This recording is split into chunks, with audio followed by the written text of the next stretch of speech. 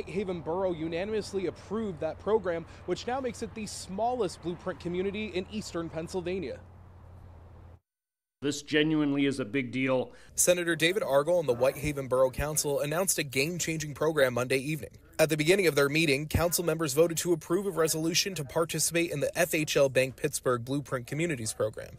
This is not a one-time effort. This is a 10-year program. Plans have included strategies to increase tourism, develop better housing, support the business community, redevelop historic buildings. Senator Argel said the borough will now have access to many financial resources to aid in the implementation of its plans. Since 2005, the Blueprint Communities program has been assisting communities in Pennsylvania, Delaware, and West Virginia. Chuck Stoffa, economic director of the Greater Whitehaven Chamber of Commerce, is one of the individuals in the borough who will be undergoing training. We as a Chamber of Commerce had to put in $2,000 to actually be part of this program.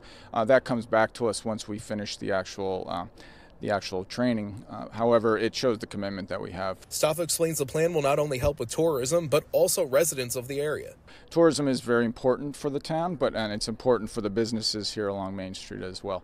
So we look forward to enhancing the businesses and also enhancing the downtown and the whole town for the residents as well. Other areas throughout the Commonwealth have been awarded a Blueprint community status, but have been 7 to 17 times larger than Whitehaven. Now, training for those officials will take place over the next 18 months. Reporting live tonight, I'm Jake Sarwar, Fox 56 News, 1st at 10.